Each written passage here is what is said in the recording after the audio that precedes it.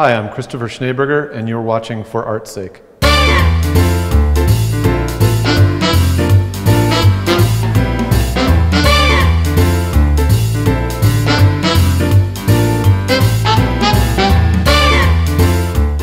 I'm Christopher Schneberger. I'm a photographer and curator from Chicago, Illinois, and I was invited to curate a show here at the Geertz Gallery.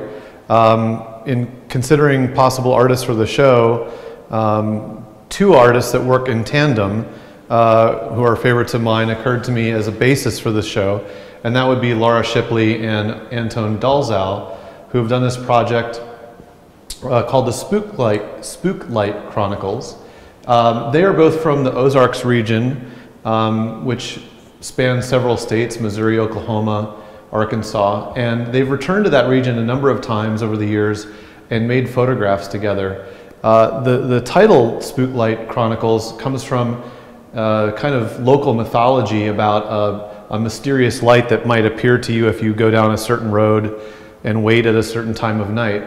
They didn't really set out to prove or disprove that phenomenon, but instead use that as a basis to just explore the culture of the area. And they've made this wonderful project which encompasses aspects of the landscape and portraiture and vignettes that I think really kind of capture a sense of the almost kind of Southern Gothic feel and even sort of the humidity of the place. You will notice that in a number of photographs there is a strong sense of light. Light has a presence in the work, even though it may not be that so-named spook light piece, but you see it in these images here of the revival tent and the bluffs, and maybe this the car coming along the road. But it's a case where they've really invested themselves into one place and gone there and been there and tried to sort of tune into the frequency of that place and respond to it in a very personal way. So this is one of my favorite works in the show, the Spook Light Road, and you have a number of light sources in this picture. There seems to be the most obvious one maybe is this light coming, perhaps it's a car driving along the road toward us, or is it this mysterious spook light for which the series is named. There's obviously then also a light in the foreground, perhaps from a car, headlights here. There may be some other kind of eerie blue-green light that's drifting in across the trees. But then the thing that really hooks me is this little shadow that's creeping in from the left side, that there's someone perhaps standing just off stage, as it were, maybe waiting for this spook light. And that refers to this mythology about a mysterious light, a glowing orb that would float down a road through a wooded area, in an area where it's said that the devil resides. And it's said that if you drive into this area and park on a road and wait, that you may see this light come floating down the road. I just want to talk about this particular trio of images is really terrific. It's black and white, all three of them. They work in both black and white and color.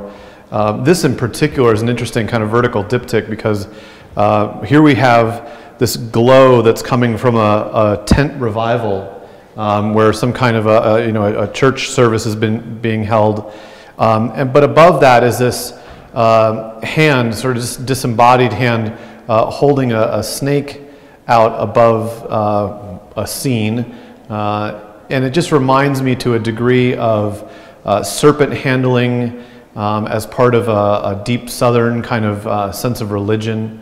And I think these two go well together. But then that's counterbalanced in a way by this scene, which during the day would probably be a very bucolic, pretty sort of scene, but in the lights of perhaps headlights of a car, slightly underlit, this bluff becomes quite spooky.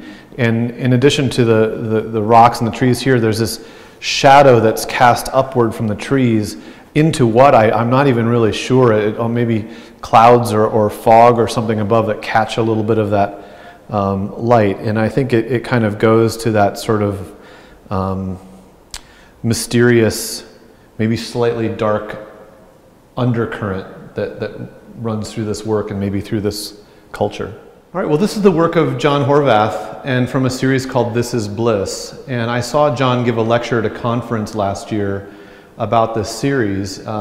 Bliss, in this case, is the name of a town, a small town in Idaho that's not too far off of like an interstate. And he's gone to this pretty small town a number of times and also sort of resided there, taken up sort of somewhat of a residency and gotten to know people in town and made photographs of this town, kind of responding to its particular vibe. And I think what I see in this work, I think what John is interested in to a degree, is there's hints of this, the American West, the romance of the American West, but the kind of faded nature of that hope and promise of it. But he's encompassing both landscape and portraiture and people, and responding to things like a vignette, let's say in this case, this image called Cowboy Boot. And we see the interior of a sort of wood paneled, imitation wood paneled room, and a bare mattress. Looks pretty threadbare at that, with stains, and there's a cowboy boot laying here. And here again, it's like it's an icon of that myth of the American West, but left kind of alone and dusty. And out the window we see a typical kind of diner sign, "Eat," with the fork and knife and spoon symbol. The window is broken. I mean, it's all sort of about what the hope was of something and what the reality is now. So in this work, which is called Points of Entry, Points of Exit, we see almost a grid typology of the ways in and out of this small town. And small, when I say small, 300 residents or so of this town. So the points of entry and points of exit are in some ways unremarkable. In other ways, they are kind of the classic vision of the American Western landscape, but seen with man's presence on the land and the boundaries and barriers that we construct to enter and exit this particular place. This is maybe in a way a companion piece to a video component of the show, which shows a sort of eerie nighttime drive down dusty gravel roads through the town of Bliss without any particular destination. This piece, titled Lucky Mike, we imagine, of course, that that's the eponymous Lucky Mike that we see looking at his car. It doesn't seem like he's so lucky at that moment. Maybe he's got car trouble. The car that he's looking into is a fairly dated sedan, maybe around the late 70s, early 80s or something like that. And I think all of that just kind of speaks to the passage of time and the maybe previous hope and glory of a town like this in the American West and where it's ended up now. So this is the work of Dave Giordano. Dave Giordano grew up in Detroit, Michigan, and though he lives in Chicago now, he's done a project for a number of years where he's gone back and revisited Detroit and observed its resilience in the face of kind of a fading post-industrial moment in its history. This particular grouping, which is pretty recent in his series, has a sub-theme, which is that we're looking more or less at residents' front yards and front doors, these sort of liminal spaces between the public sidewalk and the more personal interior space, which serve both as a way for the residents to project their own identity to the public, and also this almost kind of stage where they exist and maybe exhibit some pride of their residence and existence. So you see, some that are pretty hard scrabble, and then yet we have this one which is rather ostentatious, and it's this kind of chrome painted rock and the lion sculpture, and there's I don't know, something of a royal quality almost to that facade. In others, here we have T. Rose and Claire selling puppies. I don't know that that is their front yard, but they seem to be at least, sort of out on the front yard, and this is their business, perhaps, is to sell puppies to the neighborhood. In this image here, a jewel with flag, I think that flag is such a potent and loaded symbol, but maybe representing, the unfulfilled promise of the nation to that resident or that community. This work is by Christine Carr, a professor at Iowa State University, and it's easily the most colorful work of the show. It's stuff that just visually arrests me. The work is looking at concrete structures of varying kinds, some very utilitarian, somewhat out of context, photographed entirely in the evening, dimmer hours when artificial lights take effect, and you have in most of these a mixture of different color, temperature, light sources. Through her lens, I think these become these somewhat monumental, brutalist sculptures that are out of context. We don't quite know what their purpose is. And so into that you can just sort of imagine all kinds of things. They have, I think, to me, a dystopian quality about them. They're eerie, they're imposing, they're almost threatening in ways, but they're also very beautiful. Christine's work, I will say, is somewhat of an outlier for the show because these are not all done in one specific place, but they are about place, and they are about a place perhaps that only exists in maybe the abstraction of imagination when we pull them all together. This one in particular it was a favorite of mine because of the mixture of the colors of light. And we get used to different sources of light and don't really necessarily distinguish them unless you're a photographer who thinks about this kind of stuff. But what you have here is most likely sodium vapor light, which is a typical inexpensive street light that has a very orange color to it coming from the right side, and perhaps a mercury vapor light, which is another kind of street light or security light, giving a greenish glow over here. And perhaps that's a little bit exaggerated in the photography or the editing, but that's also complemented by this very beautiful, cool blue sky of the evening with that. What are we looking at? I think it may be a spiral ramp to a parking garage or something, but it's devoid of its context, and it's got this beautiful, almost crying, dissolving, melting quality with the stains on the concrete from years of rain and whatever. With this image, I feel, abstraction, I think we often misunderstand to be something that's completely unidentifiable. I think abstraction is taking the familiar and making it less familiar or unfamiliar. And here, I think within, not too long, a few seconds, maybe a minute, you recognize that we're looking up one corner of a building. But for maybe a moment, in trying to work out what this is, it becomes a pyramid. It's a monument of varying kinds. There's a pattern here that seems to read diagonally as opposed to vertically. But then the kicker for me is twofold. One is, at the very peak of this pyramid is a security light, the ubiquitous, imposing, all-seeing Big Brother eye looking down at us. Maybe, in a way, as I think about pyramids and eyes, like that Masonic symbol of the eye in the pyramid. But then also this cloud drift above, which is captured perhaps through a long exposure, and it's sort of streaking by, maybe really emphasizing the permanence of this structure with the impermanence of the sky moving. So this work is by Samantha Van Diemen, and Samantha has for a number of years sought out and found entry into abandoned hotels. And we're not generally talking about just your typical Super 8 motels, but at least hotels that were at one time destination resort sort of hotels. And what I really enjoy about these, the colors are terrific. I think there's a beautiful sense of light in these pictures, but also that they are not spaces that are so decrepit that they might fall into what we often term ruin porn. These are spaces that you could believe that they were just left, a month or a year ago, and they've barely been touched. That they could almost be, renovated right back into being terrific spaces. That they're not so far gone. One of my favorites in this series is this one in the upper right. It's a dining hall at a hotel in New York State.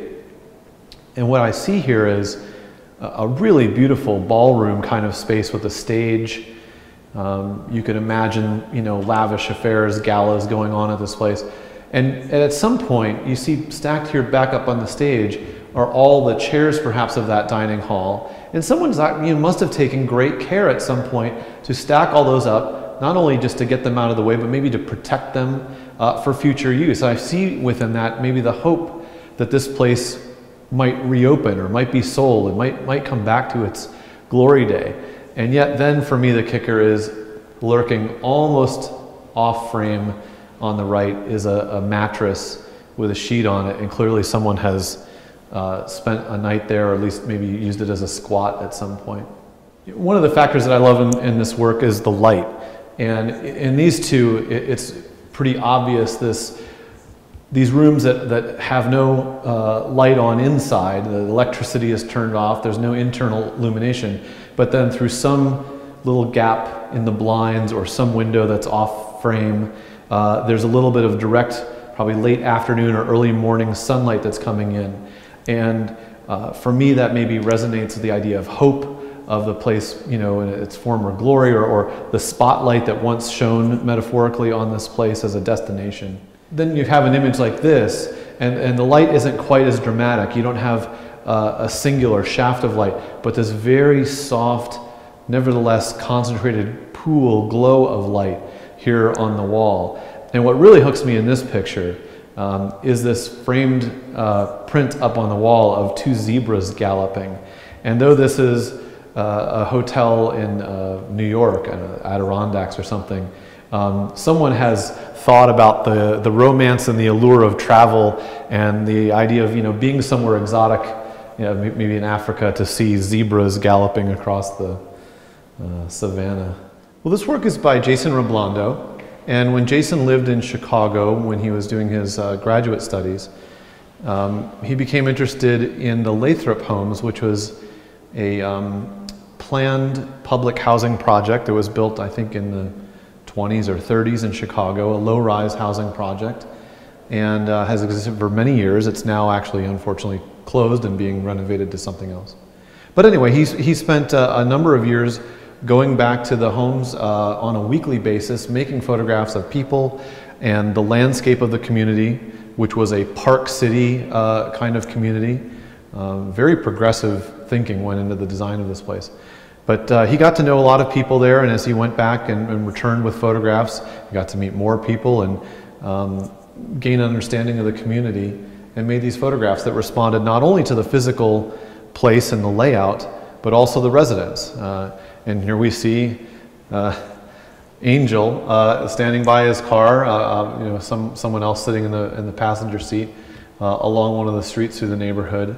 What I really love in this one is the camera is lower than his eye level. Looking up at him, he could read as intimidating, and yet he's got his arms tucked inside his shirt the way a child might, for warmth or just to be playful. Below that is one of my favorite images in this, Yolanda reclining, and it has almost kind of a Renaissance pose, and the sitter of this portrait has such dignity in the way she's posed, and her confident look off into the sunset with the homes behind her. I just think it's a stunning and very kind of honest portrait. I just love this one because I think it talks about people making the best of a situation, and people who are living in public housing projects are obviously on hard times to a degree, and here seems to be a nice warm autumn day, and a couple of residents of the homes have decided to get a long extension cord and get the TV right out into the patio atrium area between their buildings and watch the game or whatever it might be in the nice weather. And you can sort of imagine that what they're sitting on, which is now asphalt, somewhat cracked and faded of its paint, was probably at one time a more of a kind of a garden space. When I was asked to curate this show for Geertz Gallery, I decided to focus on artists who really responded to place. I think that the place that an artist resides is always going to have an impact on the work that they make. And these artists are artists who have chosen to make that part of it a deliberate act, to go and take up residency to some degree in a place and respond to that place and sort of tune into its frequency.